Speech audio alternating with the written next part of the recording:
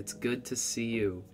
We're going to set up an HTTPS connection together that's accessible to devices on our local network. The configuration I will be demonstrating with is a node.js and express.js setup I walk through in another tutorial. The links to this tutorial and the code we'll be starting with are found in the description. Let's start by looking at our HTML. In short, the script tag on line 7 shows that we're importing some JavaScript from A-Frame over the internet. On line 12, we can see that we're requesting a system resource, the camera. If we run this app and access the site, we'll be met with a request from A-Frame.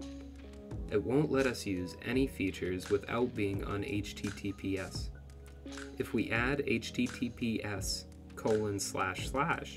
to our address, we'll get a page telling us our app cannot currently provide a connection like that. The S in HTTPS means secure.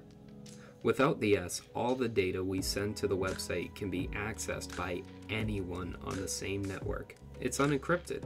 With the S, only the site and the device accessing it should see the data.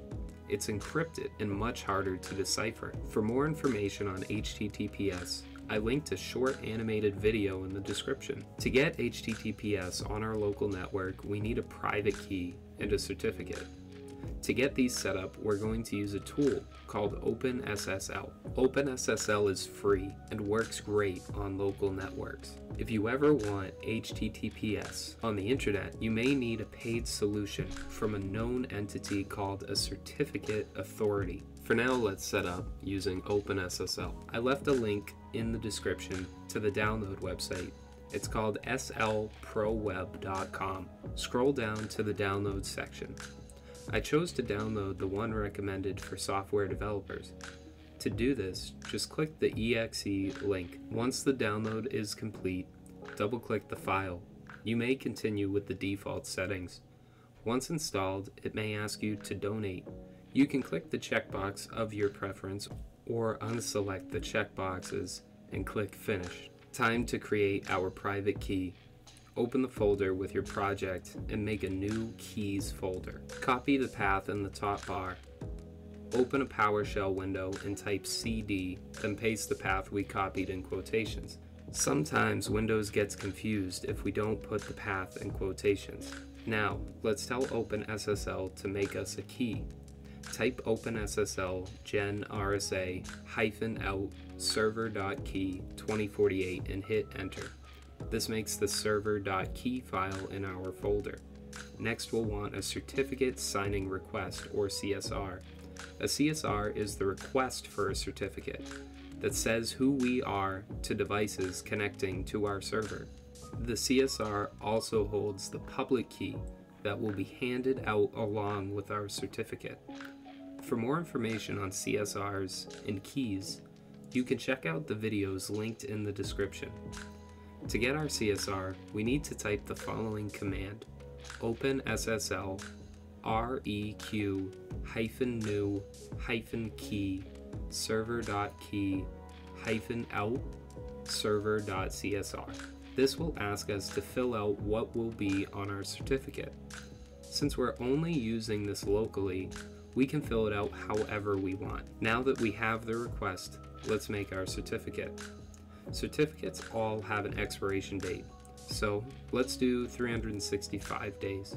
The command to make a certificate is this: OpenSSL x509-req-days 365-in server.csr-sign key server.key-out server.crt. Now we have all this information in our keys folder. Let's open our app.js and tell our server about these keys.